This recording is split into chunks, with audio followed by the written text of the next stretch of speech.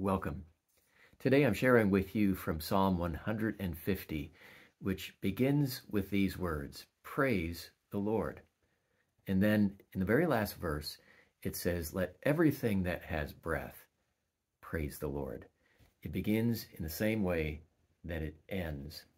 And in doing so, it's basically telling us that every part of God's creation is called upon to give him praise. That includes you and me. That includes everything that God has made, the world around us, creatures, the mountains and the seas. That God, in other words, made everything in part so that it would give testimony to who he is, that it would praise him. And that too, when we narrow it down to just our own lives, is to be a snapshot of our life. Our life, among many other things, is to be one in which we praise God. And yes, this psalm speaks about praising God when we go to church, praise God in the sanctuary, but it also means that we praise God in retirement, that we praise God when we are at home, when we are at work, when we are out in the community. Whatever is going on in a given day, whatever we are doing and occupying our time with, it is all to be ultimately for the purpose of praising God. Now, do we do this well all the time? No, we don't. We often complain, we forget about the Lord, we have our own agendas, we do things on our own terms instead of God's terms.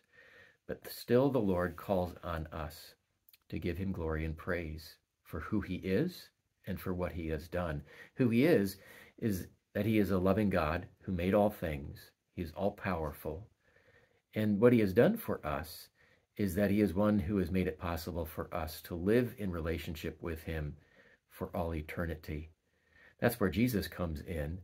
The story of Jesus is that God sent him into the world for the purpose of forgiving us our sins and opening heaven up for us. Without our Lord Jesus Christ, none of that would be possible. But God, in his mercy and grace, wanted this to happen, and so he sent his son Jesus into the world for those very reasons. And today, as believers in Jesus Christ, we are those who lay hold of those promises. We praise God for all that he has done for us. I encourage you to do that today. Praise him for who he is, for what he has done. Let that be a daily practice for you. We will never run out of reasons for which to praise God. Let's pray. Our Lord and God, we thank you for who you are, for what you have done. We praise you. And we thank you for your great love that we see in Jesus, your Son. Above all, in him we see your grace and your mercy now and forever. Let our lives, O Lord, be ones in which we give you our thanks and praise, day in and day out. We pray these things in Jesus' name. Amen. Blessings to you.